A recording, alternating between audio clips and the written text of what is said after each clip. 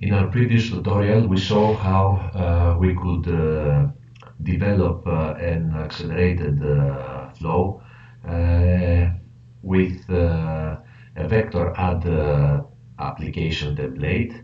After creating a Beta Linux operating system based on the base platform for ZCU102 that is offered by Xilinx. And now what's left is to examine in this second tutorial how we can build the actual hardware implementation that will run on hardware. This is the project we have created in a previous tutorial. So we place the cursor over the hardware build, and with right click select build. It will take some time, so I pause the video and return back when it finishes. Okay, build has finished. You can see here that there are no error messages. All the ordinary descriptions that we saw in the previous tutorial, the corresponding messages appear again. So we can proceed this time to the actual run of the application on real hardware. Remember that we have used the init RAM FS image module. We have to find all the images built here. You can see under the hardware implementation in the file explorer that there is a package directory, and within this package directory there is the SD card directory, where these files are the ones generated by the build process that has just finished, and we will copy them in the SD card. So right now I am moving the SD card from the board to the SD card reader, and you see that it has appeared here. It's a 1.1 gigabyte volume, which holds the partition, the FAT32 partition, while the X4 partition is the root one, which is the rest of the 4 gigabytes size of the SD-RAM. Although this root file system here will not be used, since we're gonna use the images built right now. I'm gonna clear all these files, the previous files existing here in the SD card, and I'm gonna copy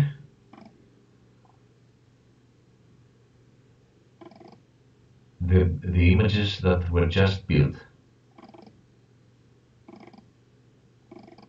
All of them are in the workspace. This is my project, and this is the hardware directory where the build has occurred. And within the package there is the SD card. Okay, I'm gonna copy all of these files in the boot partition.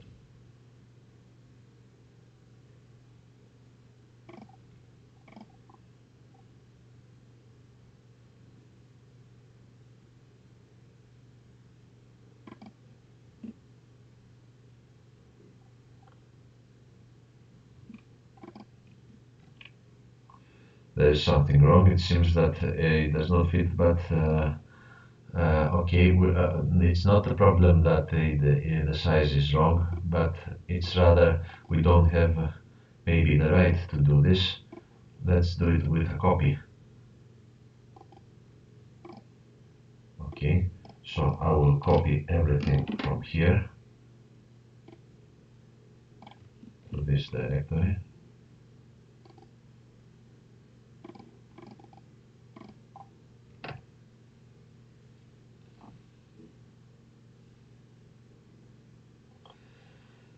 It's strange because it should fit. Okay, okay.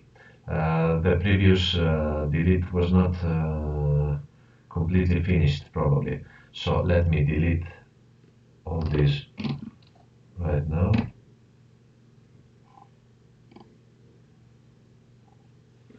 And let's do the copy again.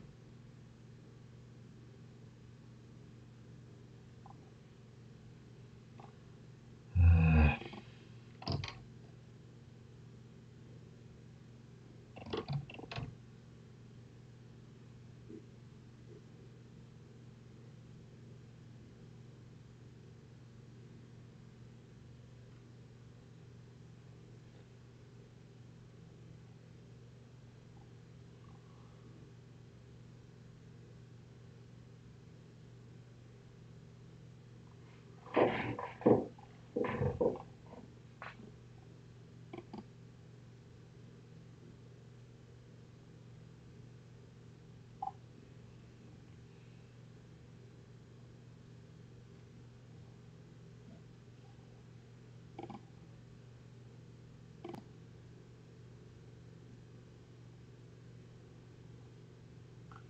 well, the problem seems that is that there is a directory which holds all the files that I previously deleted. So let's remove both the trash directory.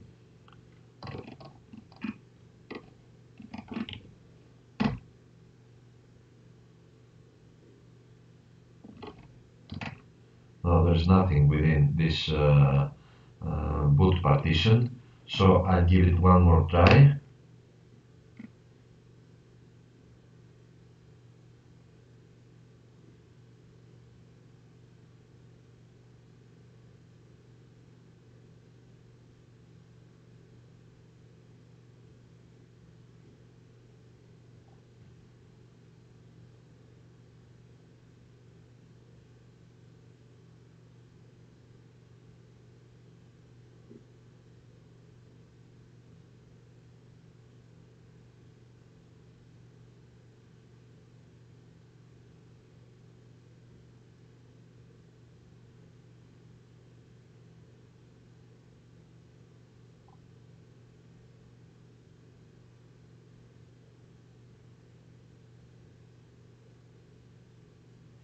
As we can see, the total size of the images is 567 megabytes. Now everything has been copied.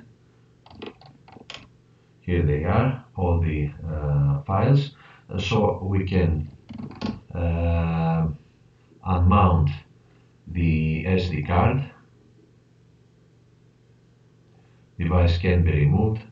So I can remove it from the SD card reader of my PC, and I place it now within the SD card slot of the ZCU107.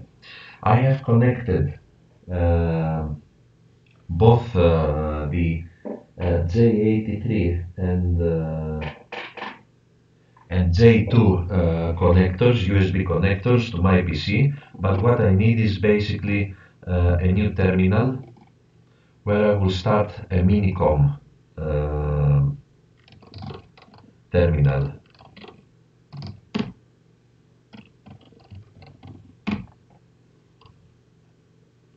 I set up the serial port.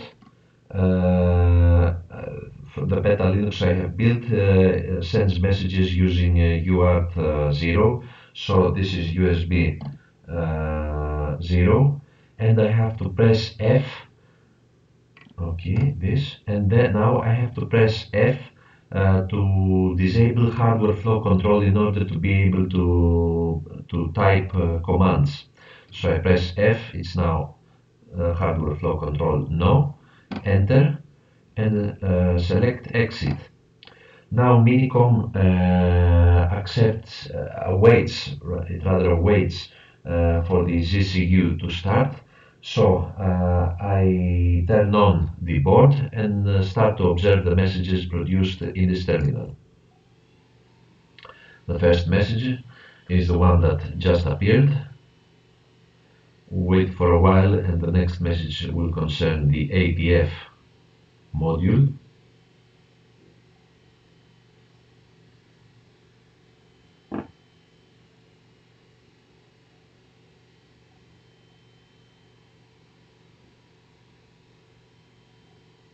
Okay. Boot starts, we let it do auto boot.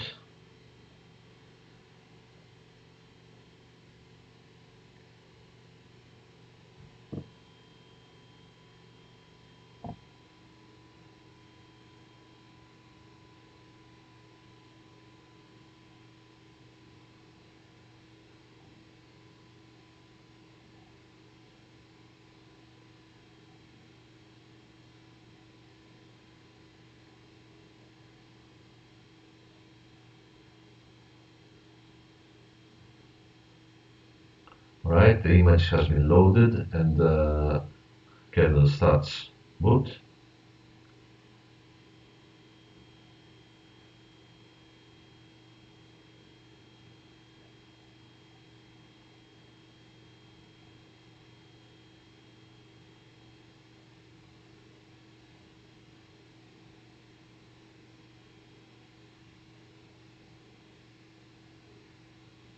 Okay, and here's the login.